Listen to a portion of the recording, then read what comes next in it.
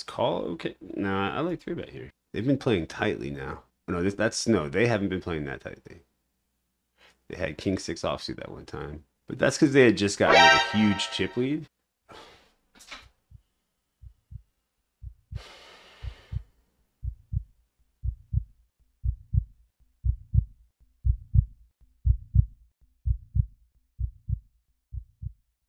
Kevin, Mr. Good Deeds, thank you for subbing again. How has your life been recently? You know, everyone does the good deeds around Christmas, but Mr. Good Deeds is doing them all the time. He's like, this is like amateur season. I actually haven't done what I'm gonna do. What I like, I did the donation aspect, but I want to do a bit more. But for me, there's no real requirement for me to do more. I just like all this charitable stuff like blows up during Christmas and then like nothing, you know. So I'm also gonna do some stuff in January and everything. Over here versus a reg. I'll go ahead and call Tomato Patch a reg. A good reg too. I think he's pretty tough. Oh shit. I gotta call.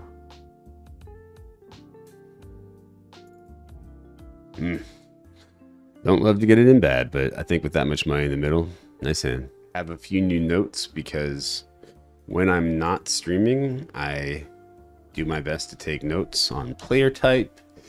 Anything I see that may indicate a possible trend, I've been trying to take a note of, but I try not to share those just because they become somewhat less valuable once they're public. We've got Big Lick. 6-9 of hearts doesn't lose, baby. Oh, that turn. That turn. That turn. Yeah. Sorry. It's poker. I've had enough bad beats and given enough that it just, I almost feel like sorry is kind of a needle almost, right?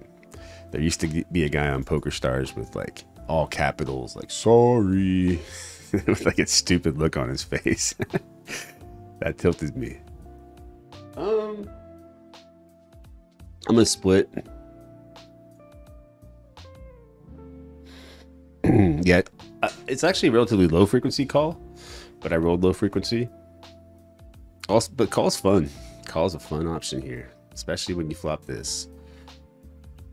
I believe we still hold the nuts. You gotta shove, Tomato Patch. You gotta shove. You can't win this pot by checking. Oh man. Okay, cool. I just saw that club and I was like, I still am kind of on man about it because I think I've killed my action with this river.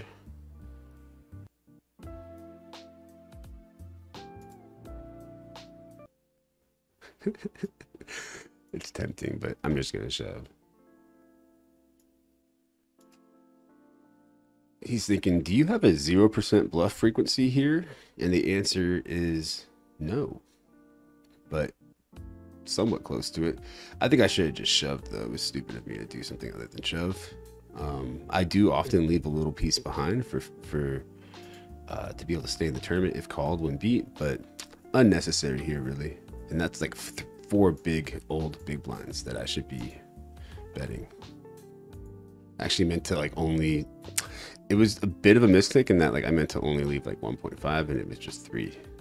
But truthfully, yes, if I sucked out on a grandma, I would feel super bad. In fact, I'll tell everyone a story about that where I don't know, like it was part of why I was not that into live for a little bit, was because like I just remember one time I was playing live and there was this wonderful woman, like super sweet, and her whole family was like watching her. It's like, gosh, for your whole family to watch you here, you must be pretty special.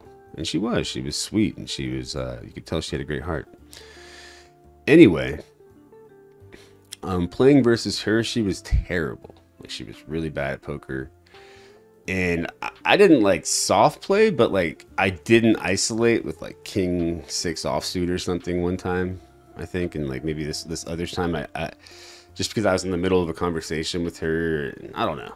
I felt afterwards like maybe I could have played tougher against her. But that's in general my policy on that kind of stuff though is even if it's your granny, you got to play your toughest. It's part of the ethics of the game actually. Like, are we gonna call here, you think? Yeah. Let's see what his 3-bet fold looks like. Low frequency.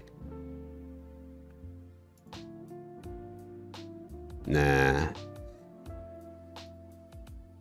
Where does he like to 3-bet from though? Big blind. But he's shown down like some hands. I mean I did roll shove. Fuck.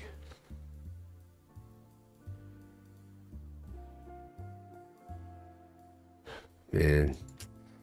The thing is, like, I was gonna fold like half the time. Damn. Wasn't sure if I could 3-bet here.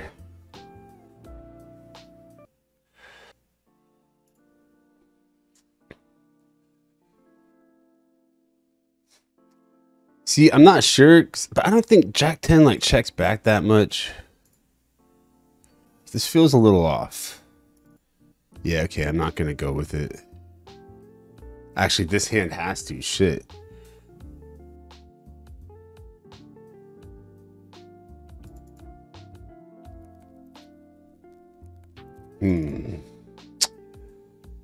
Yeah, I actually just am not gonna go for this bluff. Even though I'm supposed to. Yeah, I just didn't imagine villains folding too often. All right, this player is obviously like going nuts on the bubble. This player seems pretty tight, but like I can't really say much because they're to the left of a chip leader approaching the money.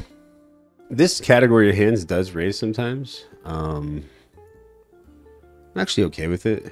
Let's see. Yeah. King 8, King 9 offsuit.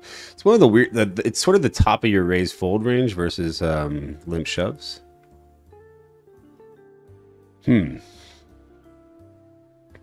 Ace X limp shoves. Are there any turns like? I mean, 6s and 5s give me a gut shot. I think I'm just betting.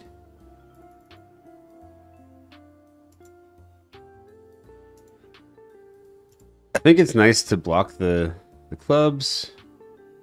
The time bank, maybe I should worry about a little bit, but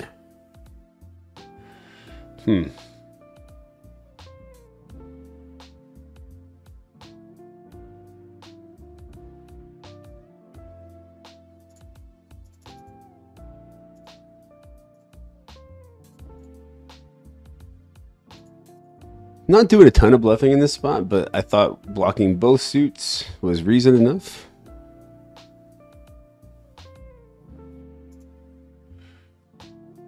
What the fuck does he have? I think King High could be good here, so I check.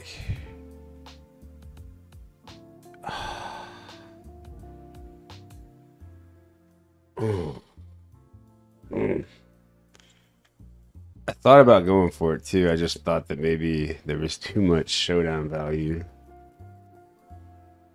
He could have something like King 5 or King 6 suited. I actually didn't think the villain should have too many ace highs. What did I remember about this one? I think it's limp is best in this spot.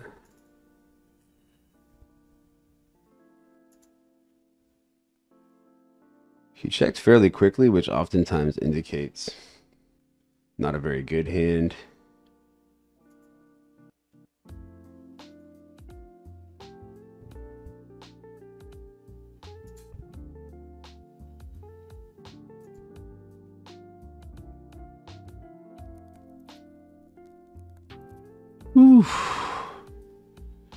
Blocked the straights, flushes a little bit. Seemed reasonable, incredible. Oh, what's up? We got jacks. Should we be nervous?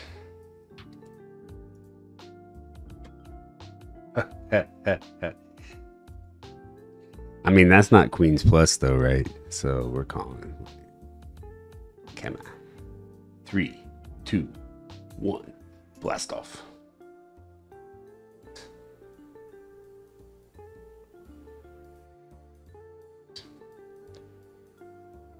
I get kind of amped about all-ins now just because, like, ready to start crushing. Ooh.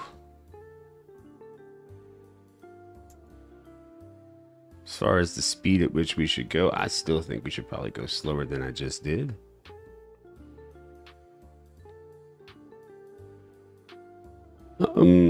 Betting is fine. Checking is also fine. I think approaching the money,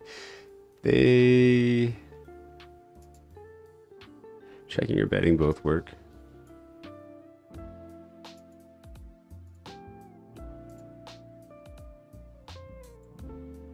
I definitely have like a couple weak kings in my check back range. This hand in particular definitely wants to bet.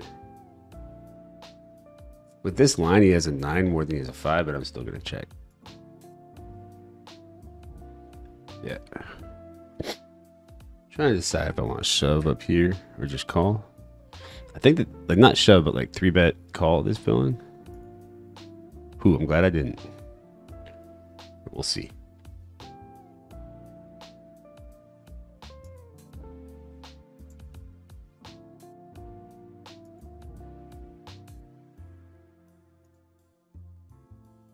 I'm actually just going to kind of bet big.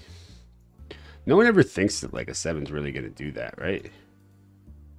Not this big-ish. Everyone knows I go after these spots though, right?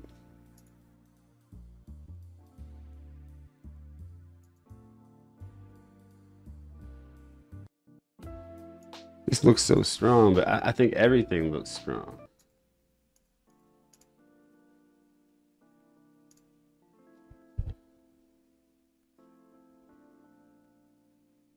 Actually, I mean, he's not going to value bet with an overpair. Maybe a smaller bet. I feel like I made a mistake there.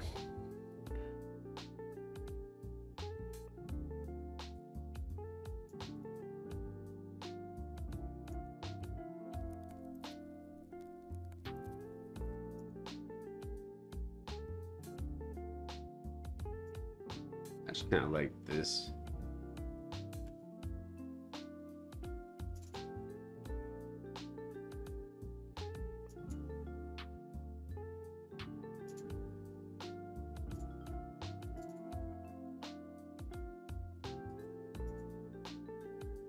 That guy showed up with King 6 offsuit in the cutoff. I'm actually super lucky, in my opinion, to have only lost a little bit in that hand. Because him having aces there was kind of a bummer. Notice, though, how aggression can kind of help you control the size of the pot. Oh, shit, we got a hand. Speaking of. I think the final table bubble, with our history and everything, that a 3-bet is reasonable. It's call okay. Nah, I like 3-bet here. Even though, gosh, they've been playing tightly now. No, they haven't been playing that tightly. They had King 6 offsuit that one time, but that's because they had just gotten like a huge chip lead.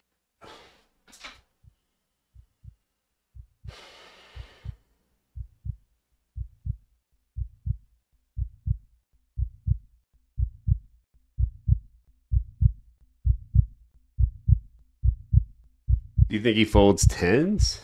Do you think he folds 9s? Do you think he folds ace king is the real thing?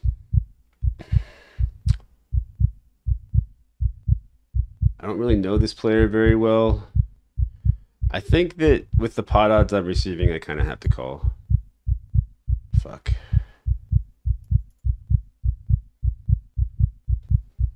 Lots of combos ace king. Didn't love it. Didn't love it.